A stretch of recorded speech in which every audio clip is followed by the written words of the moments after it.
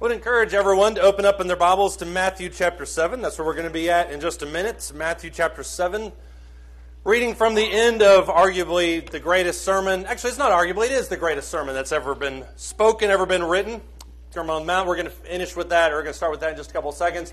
I forgot to mention to Ken earlier, in case anyone was wondering, that Levi is sick. That's where he and both him and Melina are both at this morning. So if anybody asks, that's where they're at. I didn't just leave them in the car. Hopefully nobody actually thinks that. Before we jump into it this morning, I do feel like it's important to say at least a little something about Shane and Kelly Carrington. They're both great people. We've all known them. Most of us here have known them, if not for any number of years. Most of us have known them for probably their whole lives. And when I first moved here almost 13, 14 years ago, Shane was one of the first people that reached out to me. He's one of the first people I got to meet, literally I think the first week that I got here.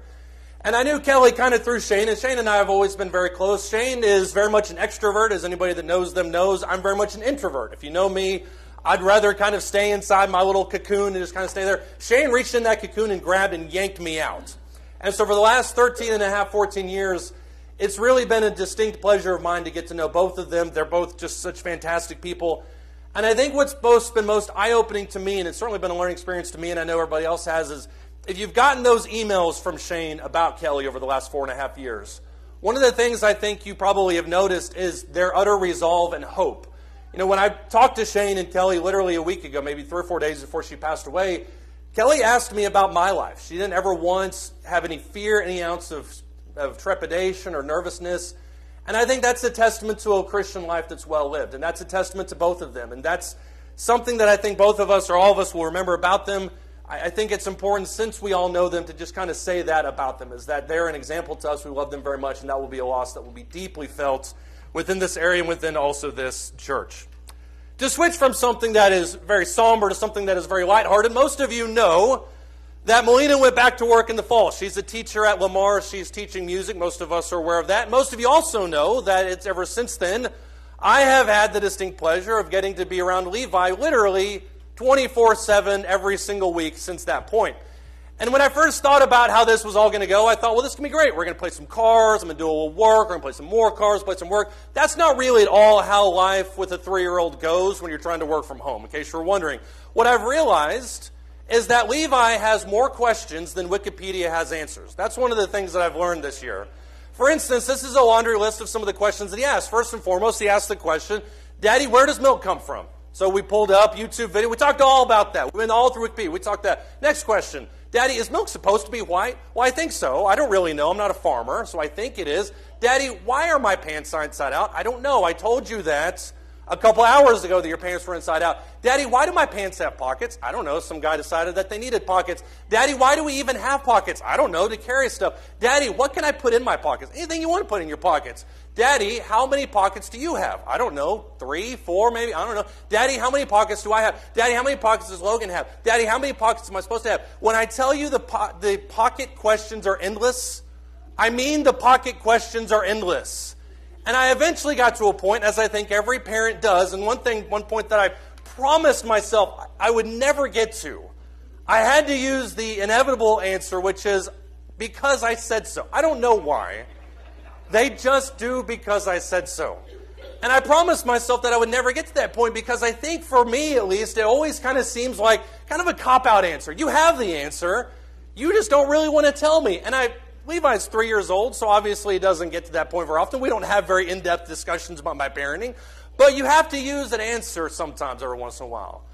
Sometimes, though, with questions that we have with life, answers like that just don't really fit the bill. And I think when we ask questions predominantly about our faith, when we ask questions about the Bible, when we ask questions about our role in the universe, if you will, all questions that obviously Levi is asking right now, but when we ask ourselves the really big questions, answers like that just don't really seem to work. For instance, when we ask the question, which is really the question that we're going to ask this morning, we ask the question, why are we here? And I don't mean here at Hillside. I mean, why are we here in this universe? These are questions that have really, really, really big answers. And when we look in Scripture, we see some of these questions answered. For instance, when you look at Genesis chapter 1 verse 26, God answers this question very early in the beginning when he says, we are created in God's image to rule over the earth and have dominion over the creation. Those are two answers that God gives us right at the outset. For instance, number one, he says you were created in God's image, which is a whole other sermon that we're going to have next month. I think that phrase is really fascinating. But number two, he says to have dominion over the creation, to rule over it, to keep it, to tend to it. There is an authority that we as human beings have that nothing else of God's creation has, which carries with it a responsibility. And so you can make the argument that we are, at least in some sense of the word, stewards of our environment. That's one of the purposes. You can also make the argument from Colossians chapter 1, verse 16. Paul makes this very simply when he says, all things were created for him and by him. Everything that we have and do and are is to God's glory. There's no question about that. That's one of the reasons we sing the songs. It's one of the reasons we read the verses. It's one of the reasons we talk and grow and resist temptations, is because our lives are living embodiments to the ultimate glory of God. That's at least in some way the way that we should view ourselves. Revelation reiterates this point. In chapter 4 and verse 11, he says, all things were created by his will for the sake of serving him and glorifying him. So everything about our lives begins and ends, you can argue, with the glorification of God. And I think if I were to get up here, somebody would ask me the question, well, Brady, why are we here? These questions would probably suffice for the vast majority of the people in this room. Most of us in this room are already Christians. So we're Christians and we already have accepted the fact, number one, that there is a God. Number two, that he is holy, that he is mighty, that he is universal, that he's omniscient, omnipotent. And so our lives being glorification vessels to him doesn't bother us. I would wager, though, that question, the answer that I just gave you, because they're all to the glory of God, that doesn't fly with a lot of people. That a lot of atheists, and certainly a lot of agnostics, and I've found agnostics sometimes are the tougher nuts to crack, that agnostics and atheists don't like these types of answers. And I'll be honest with you, I don't blame them. Because if you are operating from a position where you question the authority of the Bible at all, then of course you're not going to turn to the Bible for the authoritative answer to your question, if that makes any sense. You're going to look for other things. And so you have to ask the question, or you have to look, when you ask the question, why are you here? You have to look at other sources. For instance, you can look at the example of history. And I will be the first person to tell you that I think history is the closest thing to a crystal ball that we have in this universe.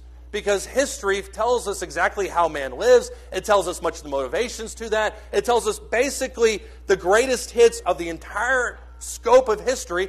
And it tells us the ramification of those choices. Is this where every history buff in the auditorium can scream amen? I was kind of counting on it at that point. But history has its limitations.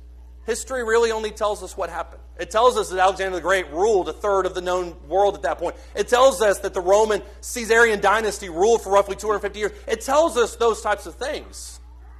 But it doesn't really answer the why question. And likewise, science really only tells us the processes by which something happened. This gets a little bit closer to it. That science can tell us that all these things happen, and also can tell us on a molecular level how these things took place, and this happened, this happened, this happened. But it still can't answer the question of why. Someone would argue, well, philosophy gets to that point. Philosophy only tells us how to think, though, about what happened. If you would take for granted, for instance, the idea that you're living in this universe, then the question that philosophy answers is, how do I interact with this universe? If you were to dive really hardcore into Stoicism, if you were to dive in really hardcore into Epicureanism, or any Buddhism, or any other kind of life philosophy, you would have a really good basis for how to interact with the world around you, but you still wouldn't have the answer to why. Why life? Why existence? Why this world? Why me? Why you? Why this right now? Now, I don't want to deprecate any of this. I believe that science and philosophy and history, I believe that these disciplines have their purposes. I believe they're very valuable. I believe that all of us can do a great deal of service to ourselves in exploring these, but we have to understand the limitations of these things.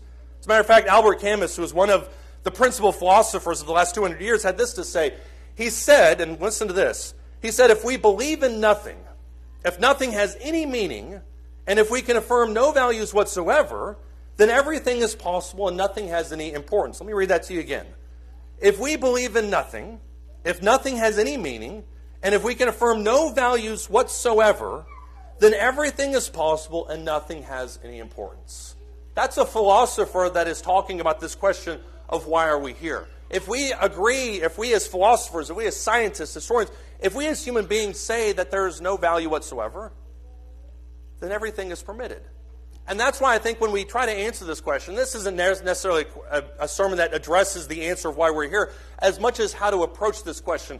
If we're answering this question of why we're here, The philosopher Albert Camus said it perfectly. The first thing we need, ladies and gentlemen, is we need some kind of foundation. If we don't have any kind of foundation by which to build our life off of, then we are literally anarchists living in a world of chaos. Because who's to say that your world is any better than mine? Who's to say that the Bible is any better than the other person's? And here's the kicker with all of this. You already, whether you realize it, have a foundation or not. Whether that foundation was given to you by your parents, whether that foundation was given to you by your culture, by your society, you have a foundation by which you are building your life. The question is, which foundation are you using to build your life? In Matthew chapter 7, starting verse 24, I love this description because after this super authoritative sermon where Jesus talks about the extent of the law and the real meaning behind the law, he then backs it up a little bit. And he challenges everybody to think about the practical applications of what he's just said. Listen to verse 24. He says, "Therefore everyone who hears these words of mine and acts on them may be compared to a wise man who built his house on the rock.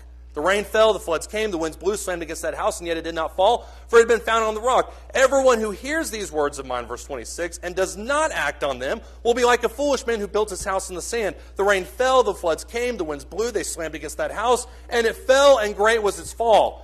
Do not mistake which camp Jesus is in.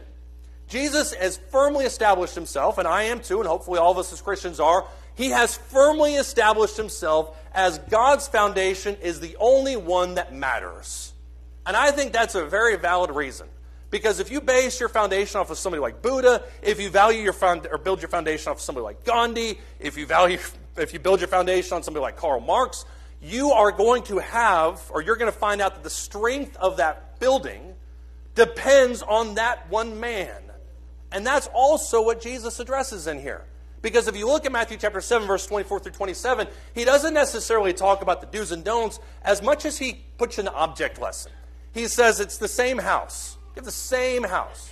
You have the same storm. You have the same person. But the difference is, you have the same weather. I forgot to mention that.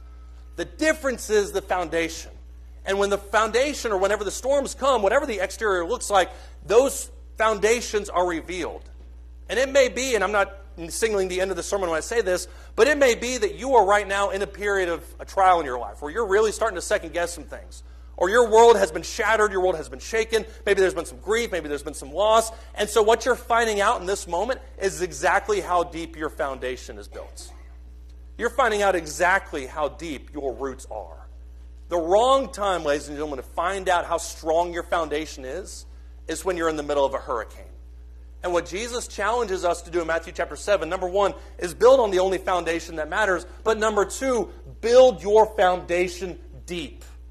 I love what the psalmist says in Psalm 73. Look at Psalm 73 if you would.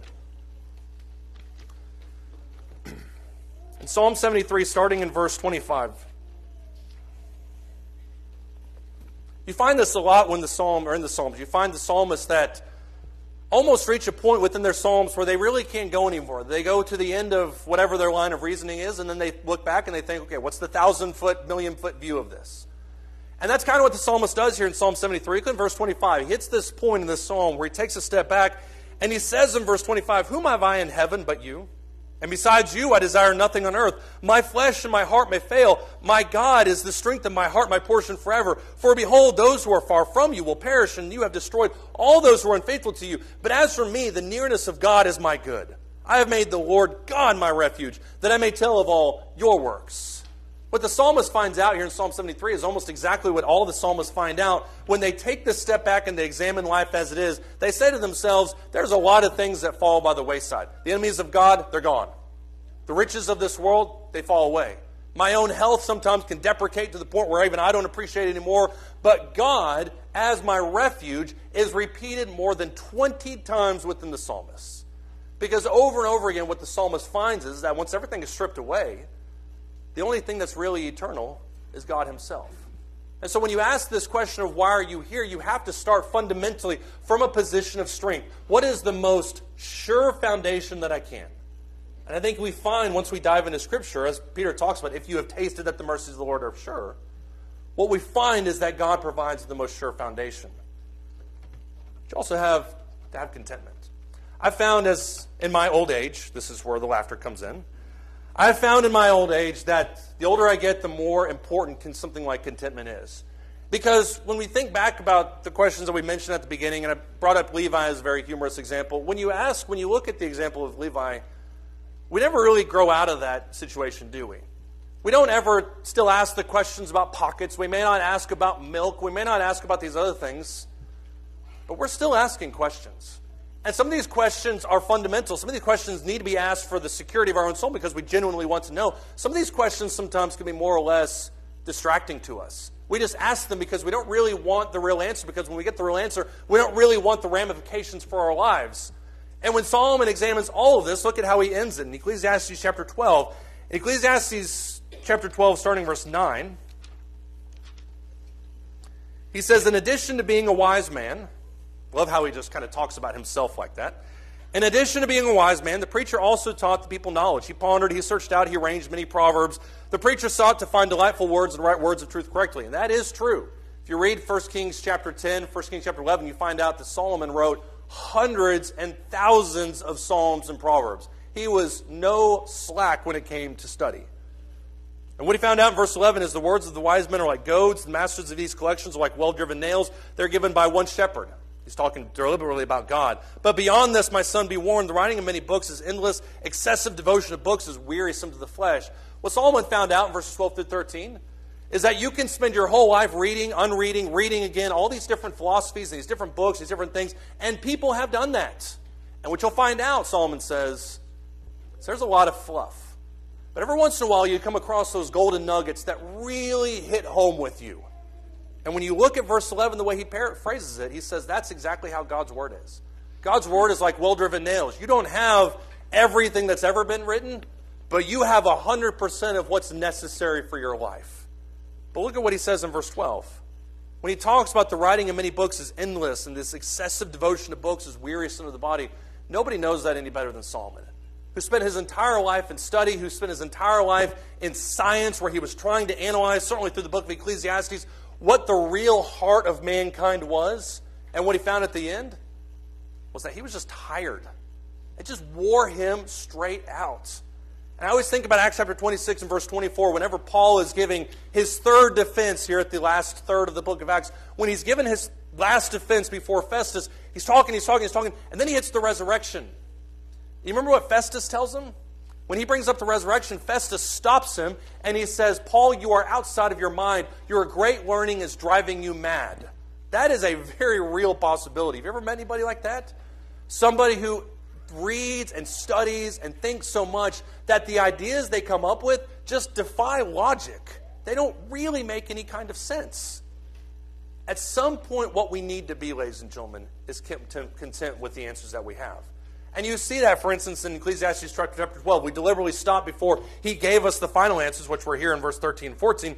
He says, the conclusion, when all has been heard, after you've studied everything that life has to offer, the answer is to fear God and keep His commandments, because this applies to every person. Why? Because verse 14, God will bring every act to judgment, everything which is hidden, whether it is good or evil. That's really all that matters. Your cars don't matter. My cars don't matter. That hurts because I love my Bronco. My car doesn't matter. Your hobbies don't matter. Your job title doesn't matter. Fearing God and keeping His commandments, that's what matters. And here's the million-dollar question for each of us to ponder as we examine this. Is that answer enough for you? Is that answer enough for me? Because there are some people that say that's not enough. And there are also some people that will say, well, I understand that, I'm cool with that, and I'm willing to dive into this religious aspect a little bit more, but I just feel like I still have all these other questions. And once I get the answers I'm searching for, well, that's fine with me. All I need to hear is the answers to my questions. And once I get those answers, then everything's good. I have one question for you. Are you sure about that? Look in John, the 9th chapter. In John chapter 9, this is... And Nathan always makes fun of me. This is my favorite chapter in John. I love this chapter because this is the one moment in John where Jesus doesn't dominate the conversation. Not that I don't want Jesus to dominate the conversation, but the reason I love this chapter so much is because Jesus allows other people to dominate the conversation for Him. This is the story we studied about it last quarter in the book of John. This is a story where a man is born blind. Very simple illustration. Man's born blind. Jesus heals him. That's the first 7-8 verses in a nutshell. Starting in verse 13, the Pharisees are trying to figure out what's going on. They really can't come to terms with this. In verse 13, they brought to the Pharisees the man who was formerly blind. Now it was the Sabbath day on the day when Jesus made the clay and opened his eyes. That's a very important nugget for the story. Then the Pharisees also were asking him again how he received his sight. We want to know the answer. Just answer us. And he said to them, he applied clay to my eyes, I wash and I see. That's it. That's literally all that happened. Well, some of the Pharisees were saying, verse 16, this man isn't from God because he doesn't keep the Sabbath. Others were saying, how can a man who is a sinner perform such signs? And there was a division among them. So they said to the blind man again, what do you say about him since he opened your eyes? And he said, he's a prophet. Notice how the Pharisees are searching for an answer. Notice also how the blind man gives them answers. And the Pharisees, because of the foundation that they're operating off of, automatically discredit that answer. The blind man has nothing to gain from this. He's already got his sight. What's really at stake here? What's at stake here is the Pharisees are not happy with the answer that they're given. If you jump down to verse 23, his parents respond back after they interrogate them. His parents ask again, he's of age, just ask him. We don't know what happened, ask him. The blind man steps up to the plate. Verse 24, a second time they called the man who had been blind and said to him, give glory to God. We know that this man is a sinner. We've already assumed that. That's the foundation we're operating off of. He then answered, well, whether he's a sinner, I don't know. One thing I do know, that though I was blind, I see. I know that much, the blind man says. Verse 26, so they said to him, what did he say to you? How did he open your eyes? He answered them, I told you already and you didn't listen. Why do you want to hear it again? You don't want to become his disciples too, do you? That really just twists the knife on them.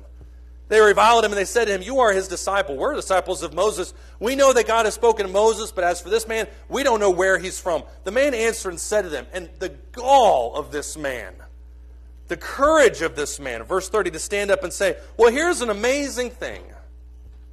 You don't know where he's from, and yet he opened my eyes. Do you notice how the Pharisees act a lot like people in today's world? And I can be like this. We can all be like this at various points in time. You notice how the Pharisees operate exactly how some people in the world today operate?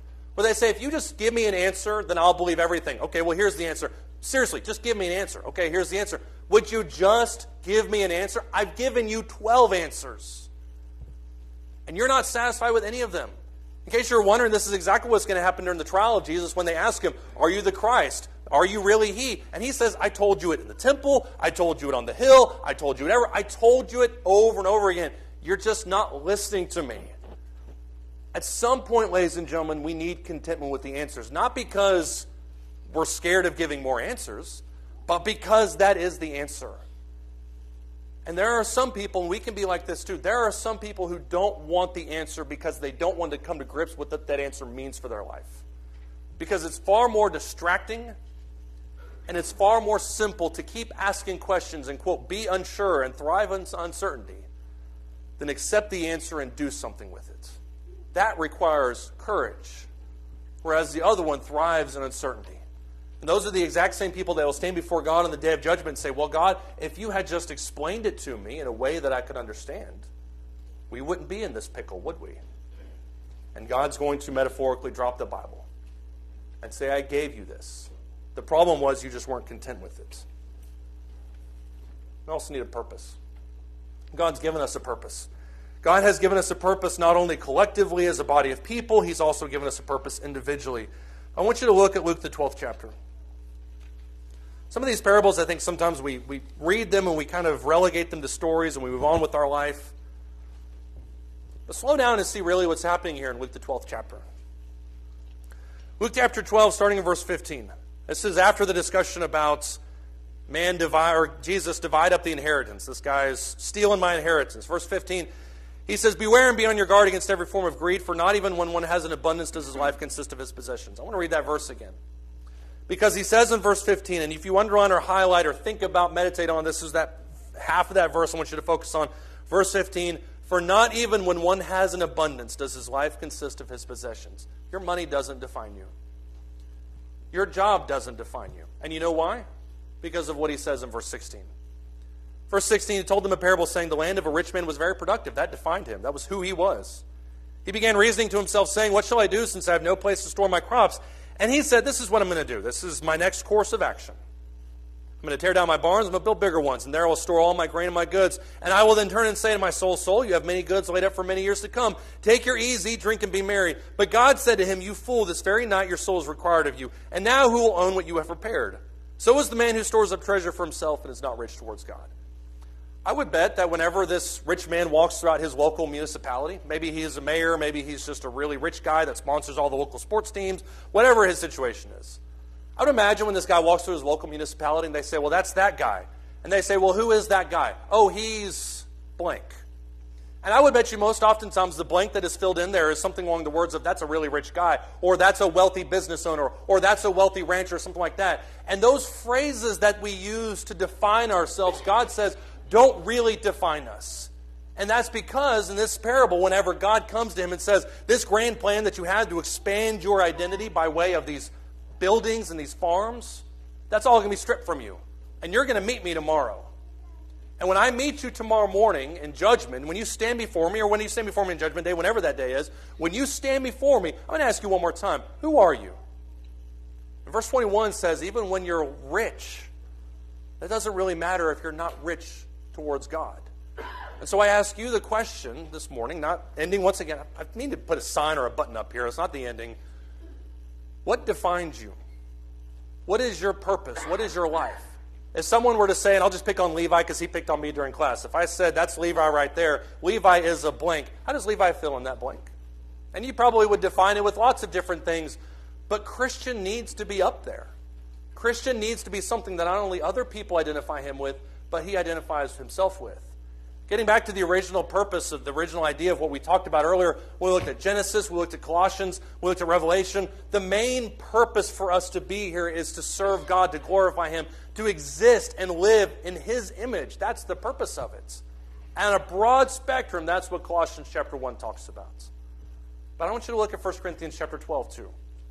When Paul gets really granular, and he discusses the individual Corinthian Christians' roles inside the church. He has many, many, many things to say. 1 Corinthians chapter 12, starting in verse 14. 1 Corinthians chapter 12, starting in verse 14. He talks about all the different people. And then he says in verse 14, for the body is not one member but many. That's a given. It's not just composed of one person. There's a lot of different people. Verse 15, if the foot says, because I'm not a hand, I'm not a part of the body, it's not for this reason any the less a part of the body. That's sometimes the mentality we have. And if the ear says, because I'm not an eye, I'm not a part of the body, is not for this reason any the less a part of the body. If the whole body were an eye, where would the hearing be? If the whole were hearing, where would the sense of smell be? But now, listen to this, verse 18, God has placed the members, each one of them, in the body, just as he desired. He says that same thing 7 verses earlier. And whereas God looks at the church and he says the church's job is to glorify me, you are the bride of Christ, he also, according to 1 Corinthians chapter 12, looks at each one of you and says, Joe has a purpose, Jeff has a purpose, Jan has a purpose. You as individuals have a purpose. And so if you ask yourself, what is my purpose? Well, my purpose is a Christian and my purpose is to glorify God. That's great. What's your purpose? Because as it says here in verse 18, God has set the members of the body, each one of them in the body, just as he pleased. It should make you feel really good, at least on some level, to know that you are who you are because it pleased God to make you who you are. And obviously we don't have spiritual gifts in today's world, but we all have talents. We all have expertise. We all have areas that we can really dive into. And the question that we pull out of that is, how are we using our individuality to glorify God? Not how we as a church. That will take care of itself. But how do we as individuals glorify God? What is my purpose? And so my challenge for everybody here this morning is if you're not a Christian, if you've struggled with this very question, and you've looked for some kind of framework by which you can make the decision, start with this. Not by any means the be-all and end-all of the decision, but start with this framework. And I would encourage you as you get to the end of that and truthfully look at every stage of your life and say, well, my life's purpose is to give myself as much pleasure as possible. My life's purpose is to give myself as much money as possible. My life's purpose is to give myself as much status as possible. I would ask you to, once again, look at history and see how that worked out for those people. And then I would ask you to compare that against the people of God. The people who in the Psalms, and like we talked about earlier with Shannon Kelly, the people who towards the end of their life, the farther they got into their life, and ironically, the closer they got to mortality, the more sure they were of their identity in Christ. And the fact that every single thing they did in their life added up to their purpose being found in glorifying God. And I guarantee you'll find more happiness and real joy embroiled within that. Give Jesus a chance. Give God a chance, an honest chance, and do it as we stand and as we sing.